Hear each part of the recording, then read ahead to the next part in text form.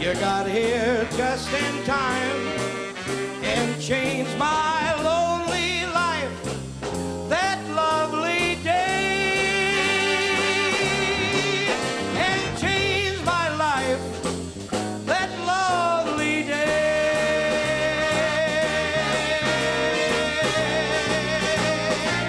Just in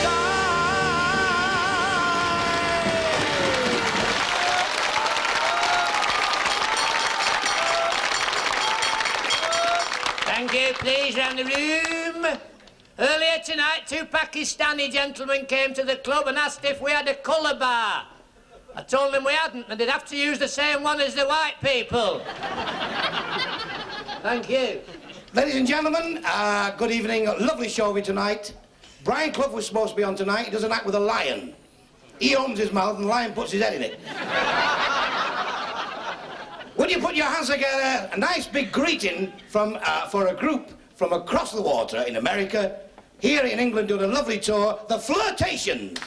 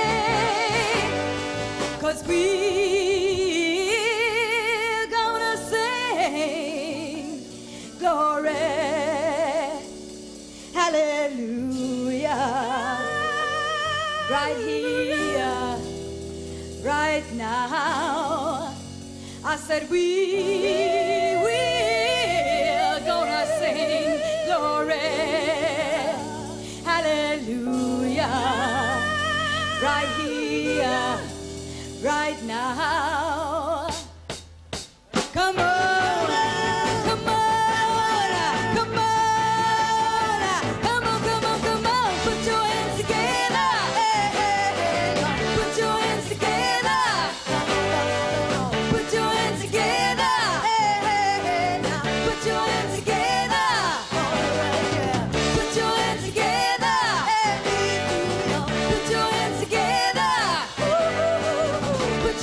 Together.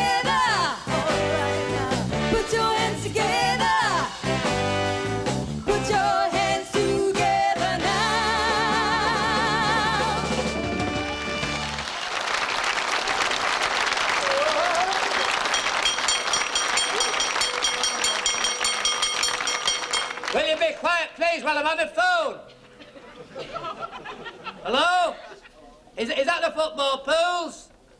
Could I speak to Mr. Littlewood, please? Eh? There's no such person? There must be. I've been writing to him for 10 years.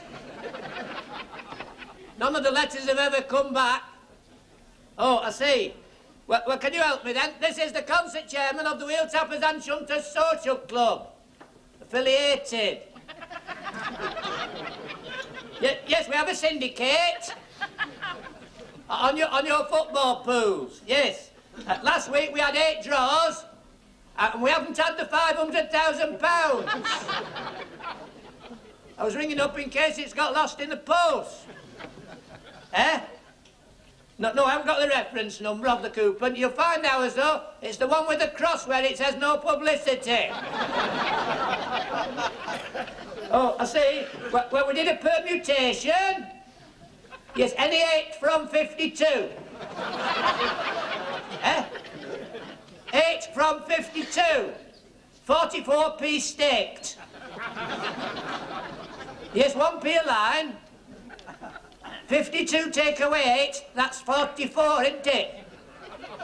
8 from 52. Oh. Is that not the way you do it? Oh, I see. I'm sorry to bother you. Yes. We've not lost Bernard. You don't have to sell your Rolls Royce. He says he'll send our 44p back to us. Come in handy, that. With that 44p, we'll book one of them acts off New Faces. Yeah. Especially the ventriloquist, but everybody's going mad for him. Anyway, ladies and gentlemen, on with the show. And this next double act, really fantastic. A lad from Scotland, a Scottish comedian, just to get our own back for Andy Stewart. They've just come back from a tour of South Africa, where even the licorice all sorts are in separate bags over there, you know. He's just come back. He's just come back from a tour of South Africa, and you've got to guess which one of this double act, insulted the witch doctor. We'll leave it to you. Ladies and gentlemen, welcome return to the Krankies. Come on, son. Okay. Thank you, good evening. Nice to be back here in England. Of course, there's only one difference between England and Scotland. Oil. That's not nice, is it? There's only one difference between an Englishman and a Scotsman, and that is when an Englishman goes bald, he buys a wig. Yeah, and when a Scotsman goes bald, he sells his comb. Pardon? You told that joke the last time you were here, mister. It's rotten. How come this little boy's back in here tonight? Well, we made him honorary member. He comes in here regular now. He's all right.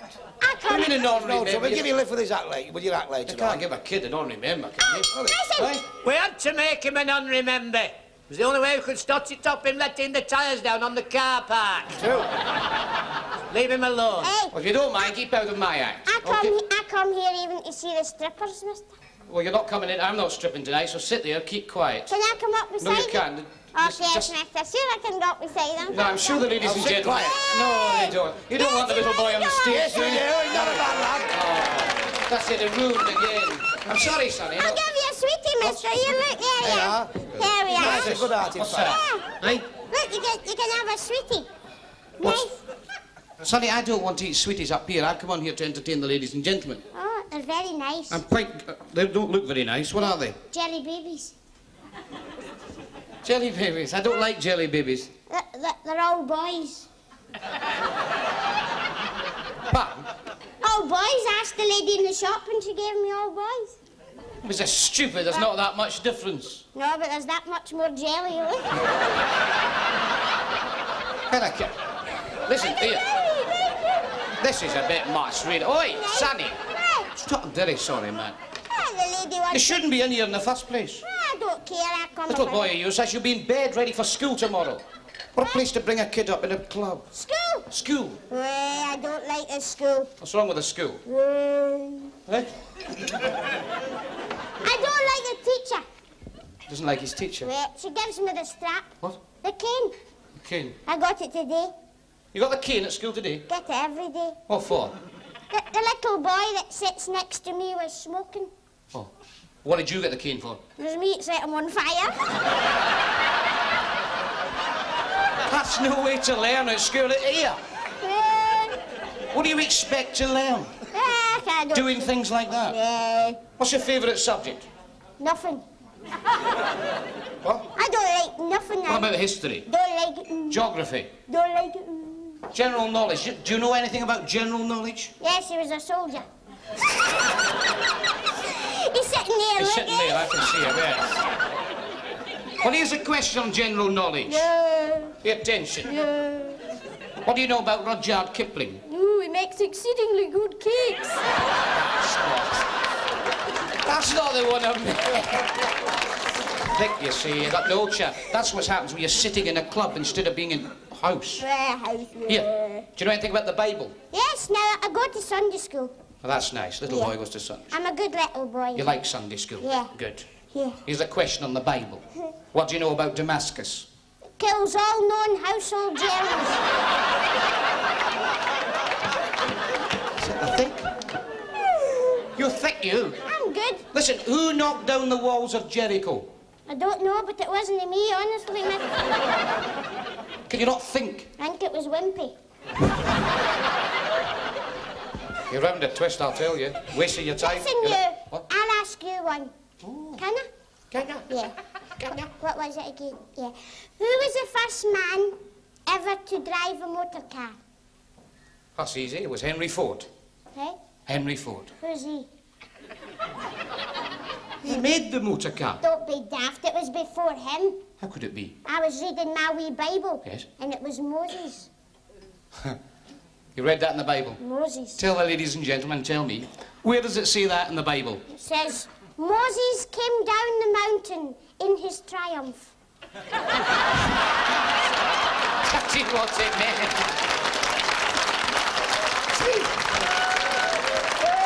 That's not what it meant, stupid. Listen, I think you better go, actually. Why? Because I'm going to sing a little song now. Oh, Yes. Can I help you? No, I don't want any help, sonny. Just get off, Oh, please. let him help you. What's the matter with him? He's no trouble. He's not. If he said he didn't knock the walls of Jericho down, he didn't knock them down. He's a Oh, good lad. yes, I can see what we're working with tonight. Get off there. Hey! We've got a cage for you afterwards. This is a song about an old Australian stockman who's lying and he's dying. And he gets up onto his elbow, turns to his mates who are gathered all around, and he says... Watch me wallaby feed, mates. Watch me wallaby feed. They were dangerous breeds, mates. Watch me wallaby feed. All together now. Tie me kangaroo down. Sports. Tie me kangaroo down. Tie me kangaroo down. Sports. Tie me kangaroo down. Play me didgeridoo, blue. Play me didgeridoo. Keep playing to the poo through, blue. Play me didgeridoo. All together now, tie me kangaroo down. Sports, tie me kangaroo. Oi, oi. Tie me kangaroo down. Sports, tie me kangaroo down. Tan me hide when I'm a dead Fred. Tan me hide when I'm dead. So he tanned his hide when he died, Clyde. And that's it, hanging on the... All together now, tie me kangaroo down. Sports, tie me kangaroo down. Tie me kangaroo down, sports. Tie me kangaroo down. Get on.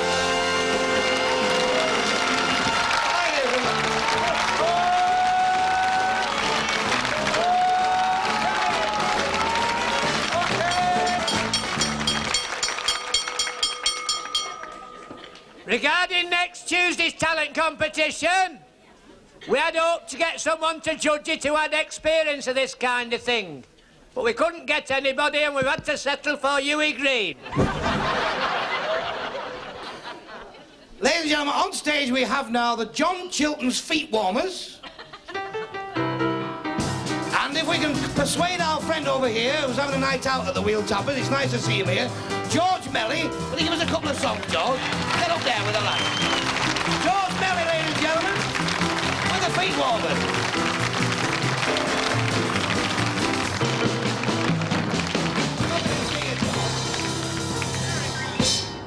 Now, I'm going to sing a number with the John Chilton Feetwarmers featuring the very fine piano playing of Colin Bates. It's a boogie-woogie number. And it's off our recent LP, It's George, which you can get in your local hardware shop, pet shop, and even if you're lucky in a record shop. And it's called The Boogie Woogie Man. Here it is.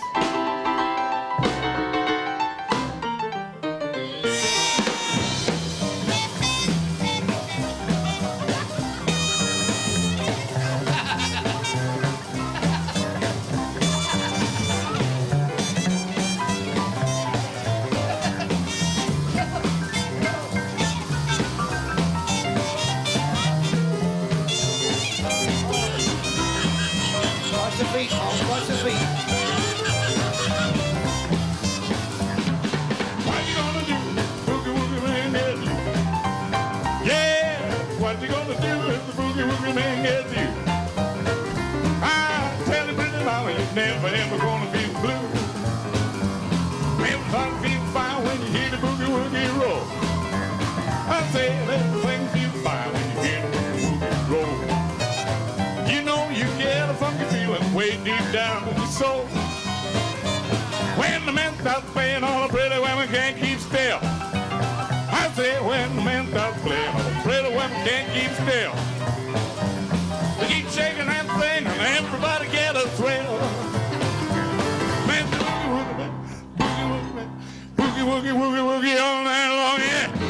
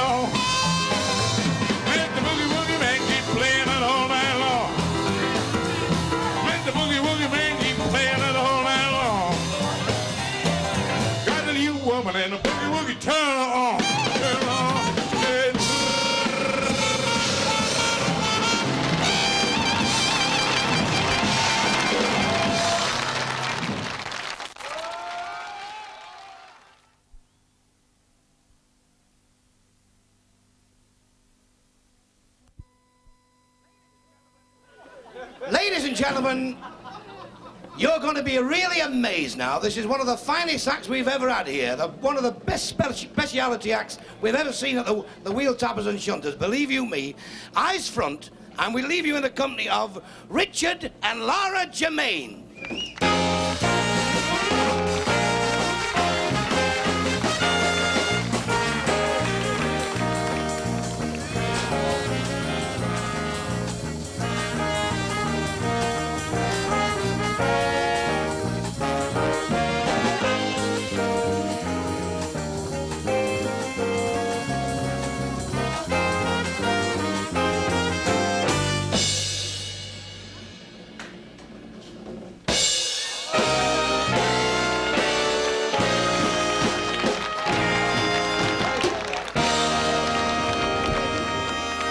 Thank you. Well, good evening, ladies and gentlemen. Nice to see you.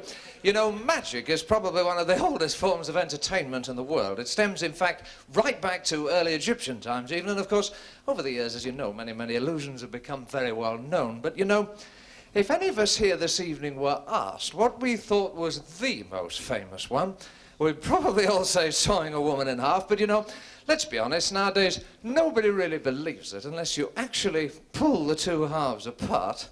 And even then, well, maybe the lady's a contortionist or were accused of using two assistants or sometimes even a pair of false feet. But, you know, it is perfectly possible to separate the parts of people's bodies, and we've brought along a little apparatus this evening that's designed to do just that. Now, it has, in fact, three parts to it: a top section, a middle section, and a bottom section. Now, on the front is a diagram which shows where our victim's going to stand all the time. And these two blades divide the box off into the three separate sections.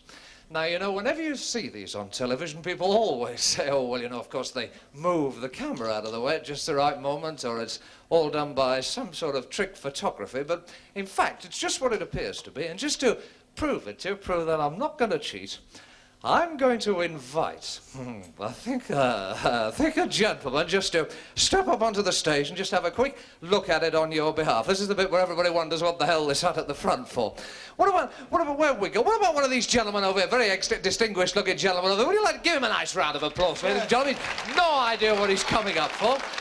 Nice to see you, sir. Thank you for volunteering. What's your name? Brian, nice to see you, Brian. Brian, would you like to just have a look inside the box, cast your experienced eye, make sure we've nobody hiding inside there. There are no mirrors, no trapdoors. It's exactly what it appears to be. Okay, Brian, he's thorough, I'll give him that. Brian, I wonder if you'd like to just stand on the far side over there for me for a moment. Yeah, that's it, don't damage the equipment. And at this point, I'm going to ask Lara to step inside the box, and what we're going to do is, first of all, we're going to close up this bottom door. And Lara, would you please push your left foot through this hole that we have in the bottom here? Now, Brian, would you like to just come and feel Lara's foot a little bit for me? We're quite sure that it's a real foot. It's not a false foot that she pushes through from the other side, all right? Well, now let's close up this middle door. And Lara, would you put your right hand through there? Hello, he's getting eager now, look at that. And just push your tummy up to this little hole. We've got his eyes are sparkling, look at this. Now, to just tickle her tummy a little bit. Oh, he does that ever so well, look at that. Well, now let's close up this top door.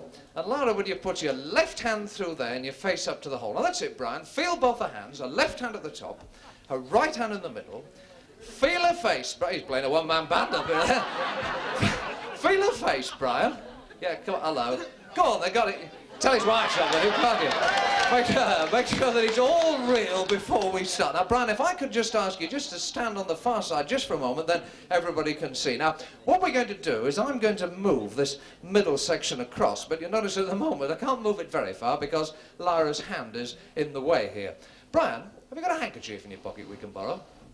He's thinking about it. Oh, yeah, oh, it's today's as well. Look at that. Brian, yo, it's not so bad. Brian, would you like to just put it in Lara's hand for me there? That's fine. And Brian, you're doing very well. So would you like to come and stand on this side where I'm over here for a moment? That's lovely. Now, at this point, we come to the part with the two blades. Now, Brian, would you have a look at this for me? Make sure it's just what it appears to be. It's absolutely solid. It's not the collapsible sort. Okay? And we're going to take the first blade and push this one through the bottom section to chop off Lara's legs. Whoa. There we are, that's one. Well, now we take the second blade. They look a very untrusting lot down the front here, but have a look at this one too, Brian. You know, I don't want to be accused of using one real one and one false one, okay? And we're going to push this one through the upper section to chop off Lara's head and shoulders. What a waste. There we are, that's two. Now, ladies and gentlemen, obviously you can't see round the back, so, Brian, would you like to just come round the back for me and just give the blades a little bit of a push backwards and forwards, then everybody, don't go mad with it, everybody knows that they've got, she likes that bit, everybody knows that they've gone right through. Now, Brian, would you like to just come round the front for me and just put your right hand on the end of this middle section, just there? Because what we're going to do is I'm going to count now, 1, 2, 3, push. And when I shout push, Brian, you don't be so worried about it. When I shout push, you push, and I'll pull. Now, let's see what happens. 1, 2. You ready, Brian? 3. Push! Well, there we are. Thank you. Thank you. On behalf of the committee, that's bloody impossible. Yeah. Well, you should worry, you're next. Well, ladies and gentlemen, at this point, I better have your handkerchief back, Brian. Brian, would you like to just go around the back for me and just shake hands with me through this hole where her tummy should be? Then everybody knows that we use no mirrors. There's nothing unusual about it at all. Now, Brian, just before we finish, come round the front again, because he obviously enjoys this bit. You know, feel both her hands again. Her left hand at the top, her right hand over here. Feel her foot, Brian. I don't know what they do in the army. Feel her foot, Brian. We still have her face. Oh, yeah, Brian. Come on, give her tummy a little bit of a last tickle. Woo! Ladies and gentlemen, come on, give him some applause. He's worked very, very hard up here. Brian, thanks for your help. Nice to meet you. Hope you enjoy the rest of your evening. Give him a nice send-off. Well, now, while you're trying to study it all out, let's see whether we can put Lara out of her misery and put this jigsaw puzzle back together again.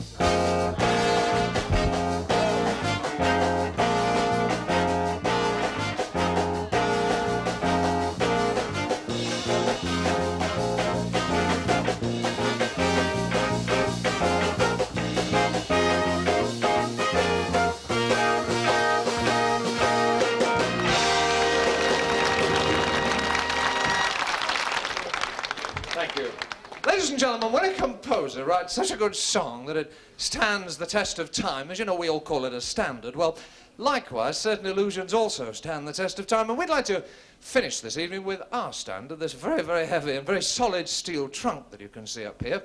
Now, it's quite an ordinary trunk. It has a handle at each end, and it locks by these 2 padlocks that you can see at the front here, but once again, obviously, I'm not expected to take my word for it, so I need the help this time of 2 gentlemen who'd like to just step up and have a quick look at it on your behalf. What about this gentleman who's drinking his pint very hard? Would you like to give me a hand just for a moment? Give him a nice round of applause. A gentleman over there too. Would you like to just help me? That's lovely. Give him a nice hand, ladies and gentlemen. It might have been you. Nice to see you, gentlemen. Thank you for volunteering. I wonder if you'd like to just stand at either end of the trunk for me. Now, I say it's made of steel, so obviously it's very, very heavy. Would you like to just take hold of the handle you'll find and just lift it off the floor and feel the weight? Good. While you have it, would you like to bring it down the step for me? That's lovely. Now, if you have a look at the outside of the trunk, you'll see, in fact, that it's constructed out of steel. Please have a good look at it. Look at the lid, look at the sides, look at the back, look at the front. It's a perfectly ordinary one, I promise you. Otherwise, I'm very sure I wouldn't risk asking these 2 to look at it. Now, if you'd like to look inside the trunk, you'll see that the inside, in fact, is lined out with felt. Now, once again, don't be afraid of it. Bang the sides. Make sure we haven't cut a hole out in the bottom. It's just what it is, a perfectly ordinary trunk. Now, in the bottom, you'll find a very large bag. I wonder if you'd like to just lift this out down the front here for me. Now, ladies and gentlemen, this is, in fact, a GPO mail bag, which they've very kindly lent us for this evening. Please have a good look at it, because it has no zips, no poppers on the bottom, no fasteners. It's just what it is, a perfectly ordinary bag. While you have it like that, I wonder if you'd like to just hold the top open for me, but just to bring your hands down to about a foot off the floor so that Lara can step inside without injuring her reputation. Now just bounce her up and down a little bit. That's lovely. Yeah, don't get carried away about it, you know. Can we just pull these 2 ropes tight here? Now, would you like to tie that anyhow you like? You know, something simple and something fast, either a knot or a bow, anything you want, just so long as you're sure that it's secure. Now, I hope you're feeling strong, because I'm going to have to ask you to lift Lara into the trunk for me. If you'd like to take her feet, sir, would you? And you'd like to take her under the arms. Yeah, under the arms. Just lift her in nice and steady. That's fine. Only room for 1 in there. Sorry about that. Now, if we could just shut the lid down, you'll see it fastens, in fact, by the 2 padlocks at the front. Would you like to just lock it up for me? The padlocks are spring-loaded. They don't need a key. Just snap them to, but make sure that they're fastened. Now, I'm already passing 1 rope lengthways across the trunk, but, gentlemen, you'll see, in fact, there are 2 ropes which run across the trunk from the front to the back. 1 down the front there, sir. Would you like to just do as I'm doing, pass the loose end once through the loop, and just knot it as quickly and as tightly as you wish. Just fasten it up just however you want. Now this is a very large curtain which is attached to a hoop by these 4 ties that you can see. Gentlemen, could we just lie this on the top of the trunk? And if we could just give the ties a short, sharp pull, they've only got to press it on, one by your left hand at the front there, sir, one at the back here, one over here. We can drape the curtain round so that it hangs down to the floor and covers the trunk, and just leave the ring as it is on the top. Now, thanks for helping me out. He's looking very, very sceptical at me over there. Just before you sit down, have a good look at it again. You know, make sure that the padlocks are fastened, the ropes are tight, and that there's no means whatsoever that Lara can get out. Without a key, of course. Okay? Ladies and gentlemen, give them a nice send-off, will you? Come on, because they work very so hard up here. Gentlemen, thanks for your help. Thank you. Well, now, ladies and gentlemen, that just about winds us up for this evening. Thanks for being a super audience. Just before we finish, as you can see, in fact, it takes quite a long time to fasten Lara up in the sack, lift the sack into the trunk, padlock it up, rope it up so that everything's secure. Now, normally, as you realise, it would take just as long to get her out again, but we'd like to finish this evening by showing you how it can be done just that little bit faster.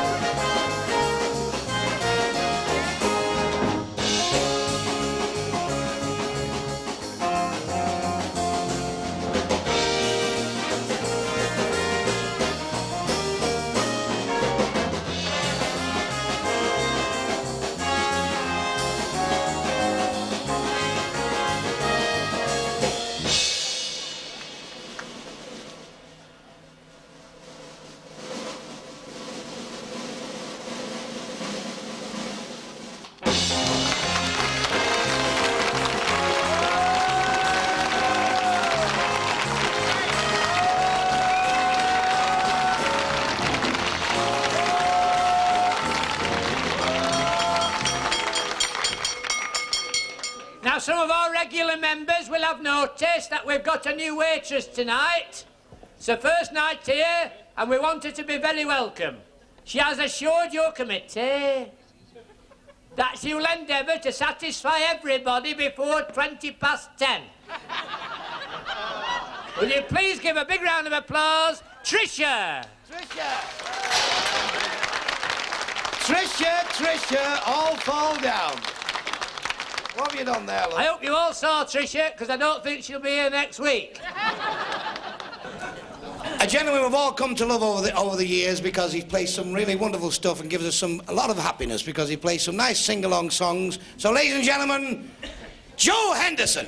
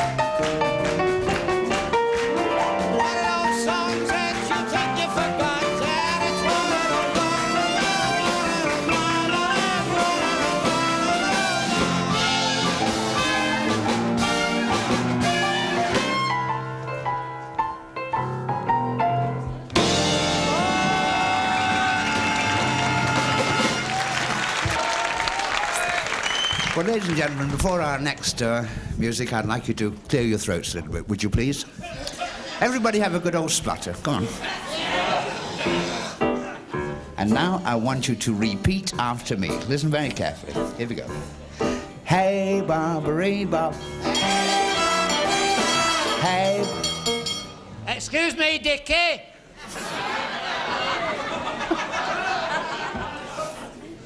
I prefer you telling jokes. All right, you carry on, Joe. You're doing a very good job, Joe. We'll cut into that now, you see. You're doing a very good job. Hey, Barbary Bob. Hey, Barbary Bob. Hey, Barbary Bob. Everybody now. A 1, 2, 3, 4, oh.